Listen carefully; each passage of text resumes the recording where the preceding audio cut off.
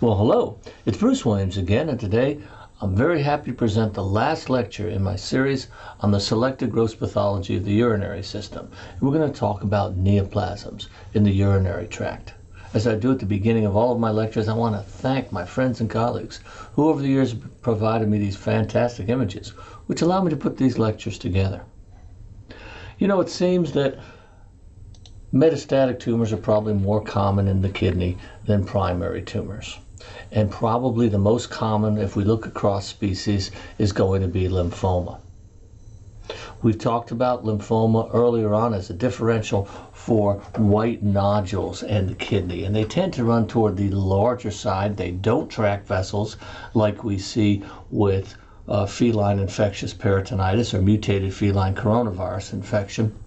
And if I'm presented with something like this that almost effaces the entire kidney, I'm going to have to go with lymphoma first.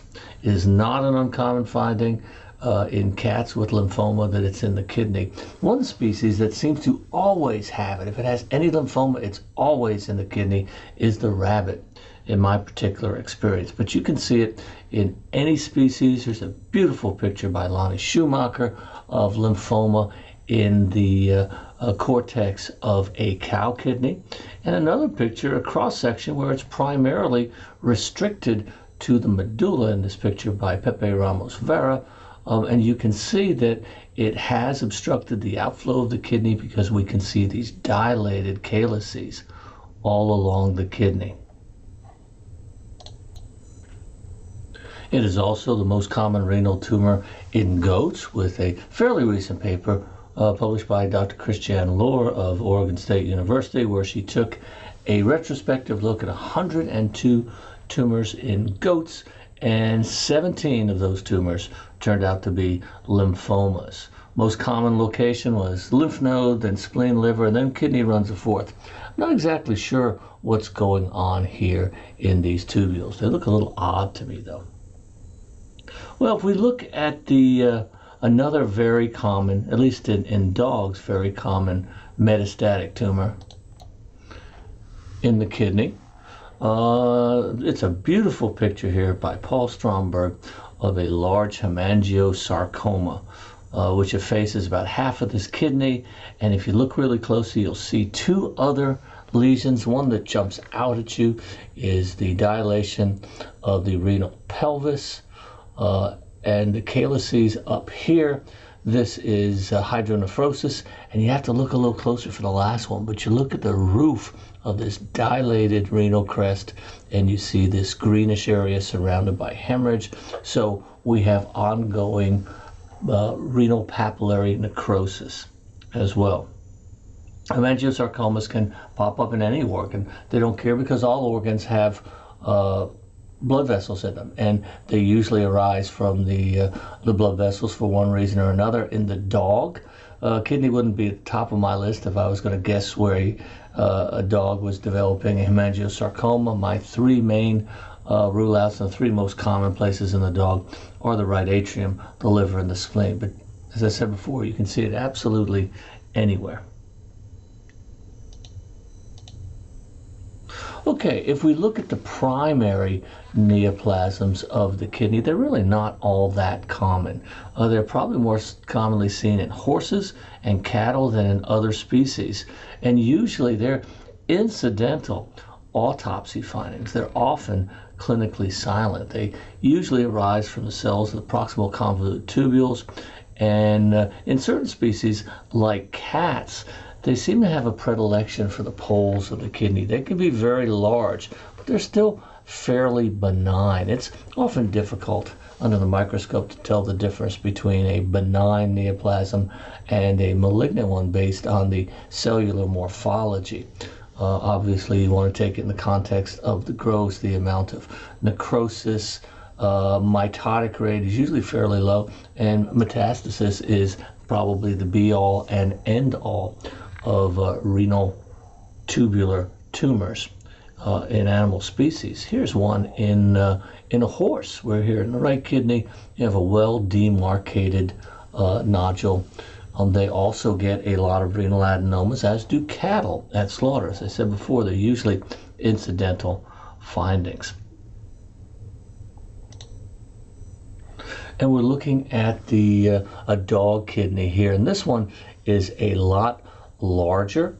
The malignant tumors often have a lot of necrosis in it. They can be very difficult to differentiate from metastatic tumors from other sites, such as the adrenal cortex. And we've had very good luck here at the JPC with PAX8 as a marker for tubular epithelium. So that's one of our favorites. In the dog, they can metastasize to a variety of organs, the lungs, the liver, the nodes, and the adrenal. It's an interesting tumor that arises for a number of reasons. In frogs, it's virally induced. In rats and probably most other species, there are well-documented genetic mutations. They are not always, they're usually fairly silent, but they're not always silent, and they may elaborate some of the compounds that your normal tubular epithelium elaborates. So animals with this can rarely have, they can liberate erythropoietin and result in high levels and increased hematocrit. I also want to mention that in the dog, there are three types. There are papillary, there are tubular, and solid. And then there's a fourth variant, which is cystic. And these cystic renal carcinomas are often associated in German Shepherd breeds with two other findings. Areas of dermal fibrosis, nodular dermal fibrosis on the legs, and in the female they may be associated with tumors of the uterine wall. So when we've seen a number of those come through, they're not always associated with that, but it's one of those things. If I see multifocal areas of dermal fibrosis on the legs, and that's multiple ones, not just one, because that's a common surgical pathology finding. If I see multiple ones and it's a German Shepherd, I'm going to ask that clinician to go back and image the kidneys, and we picked up a couple that way. Here is an uncommon neoplasm. I think it's a lot more common than we know or that we look at. We don't look at it very much anymore. It's usually seen in the corticomedullary junction. People have mistakenly called them renal fibromas, but these are renal interstitial cell tumors. And the interstitial cells are a very thin cell. It looks very much like a fibroblast that produces the prostaglandins that you need to keep those wimpy vasa recta open. And if you look at them at very high magnification, or preferably with electron microscope, you'll notice that these particular long, thin cells have abundant smooth endoplasmic reticulum and fat in their cytoplasm, which you don't see in the normal fibroblast because they're using that to make steroids, make those prostaglandins to keep things open. But they're almost always seen right at the corticomedullary junction. Let's move to the bladder. What can I say? We have a very large exophytic mass, which is occluding most of the lumen here. When we talk about dogs and cats, we want to think about transitional cell carcinoma. These neoplasms have a predilection for arising at the trigone, which is where the ureters come in. They can cause obstruction and compensatory hydronephrosis of the kidney. They do a whole lot of things. They can just grow out into the lumen. They can grow into the wall, so you can have invasive forms, you can have papillary forms. We've talked before that they can arise in areas of polypoid cystitis following chronic inflammation. Really, in the dog, the bladder is not the most common location for this particular tumor. It's most commonly seen in male dogs in the intraprostatic urethra, and a lot of tumors of the prostate are actually urothelial tumors coming out of the prostatic urethra, but because they often have a high component of signet ring cells, people who are just starting out might think that they are prostatic neoplasms. Prostatic neoplasms are very, very uncommon, but transitional cell carcinoma is extremely common. You can see them anywhere in the urinary tract. It could be anywhere from the renal pelvis, which is the first place we have the urothelium, down to the distal urethra. And in laboratory beagles, they have been shown, especially in the female ones, to arise in multiple locations in the ureters and urethra. These things love to metastasize. They usually go to the regional lymph nodes adjacent to the aortic bifurcation. They may rarely metastasize. So they'll go to the sublumbar lymph nodes. They may metastasize to the vertebra, and a recent paper has shown that they not uncommonly will metastasize to the skin of the perineum and the hind legs. If left to their own devices, about 50% of these will metastasize, but none of them are good to have because they are space-occupying hemorrhagic lesions and just never a good thing. I mentioned yesterday, and I didn't have a good picture, and I just pulled a great picture by Dave Garlick of the lesion that happens when you have over-distension, prolonged over-distension of the bladder, whether it's a cat that's obstructed or it's a dog with a tumor in the trigone, which prevents urinary outflow. But you get this very classic venous infarct of the very anterior portion of the urinary bladder of the fundus, and that arises from the distension, the massive distension of this bladder, which will cause stretching and occlusion of the lumen in the veins, which drain the blood from the bladder, and it's most pronounced in the anterior end, so you often will get these venous infarcts. An absolutely beautiful lesion, which tells you this animal has been obstructed and massively instructive for a period of time. Now, this is a great picture of a neoplasm that's seen in large breed dogs younger than 18 months, and it is known as the botryoid rhabdomyosarcoma. The only thing I don't like about this picture is it's in the wrong spot. These particular neoplasms, unlike transitional cell carcinomas, which arise in the trigone near the outflow, the botryoid rhabdomyosarcomas actually more commonly arise in the fundus, in the anterior portion of the bladder.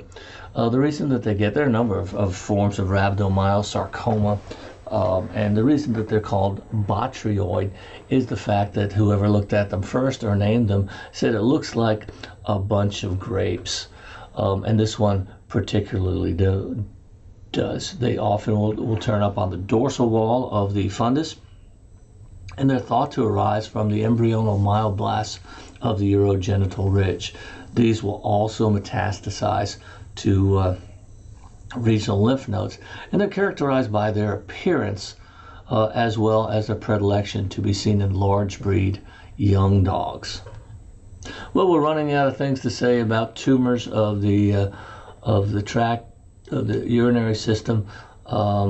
Actually, let's pop back to the kidney for our last tumor. We have a well encapsulated neoplasm in the renal cortex, and this is a common tumor, or the most common primary tumor in a number of species, including chickens and swine and rabbits.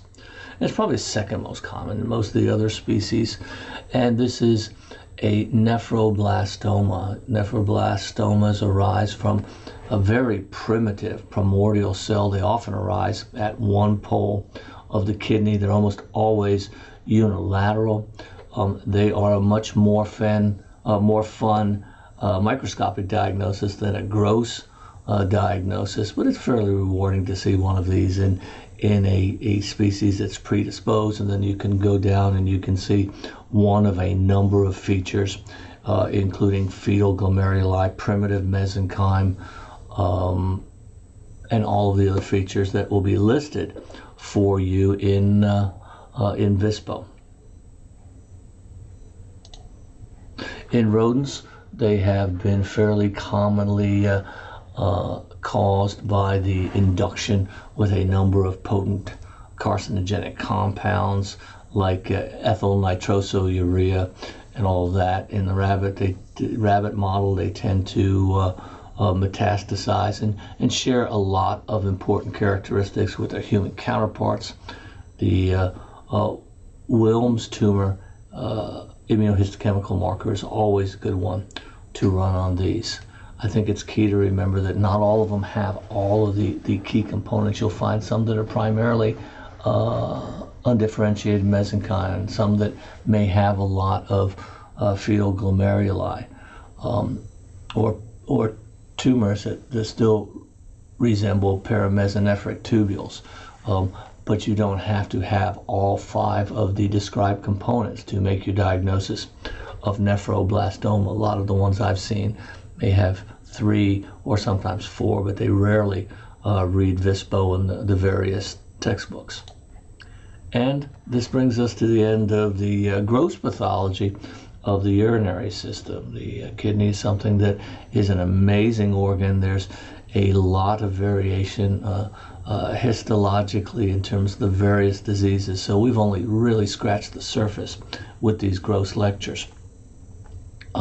With that, I want to thank you for the attention you've given to this lecture and any of the other lectures that I have given in this or any other system. Please feel free to come back to wherever you view these, whether if you're watching them on Facebook, you're watching them on the Foundation's YouTube channel, which has not only these lectures, but just a great variety of lectures from really outstanding teachers and scientists in our profession. We're adding new videos, literally multiple each week, so there's always something good to watch there. With that, as always, I wish you good luck, good health, tremendous happiness. We have a holiday week on us now, so I hope that you will be safe. It is much better to spend Thanksgiving on Zoom than Christmas in the hospital. So be wise, be safe, and I'll see you again.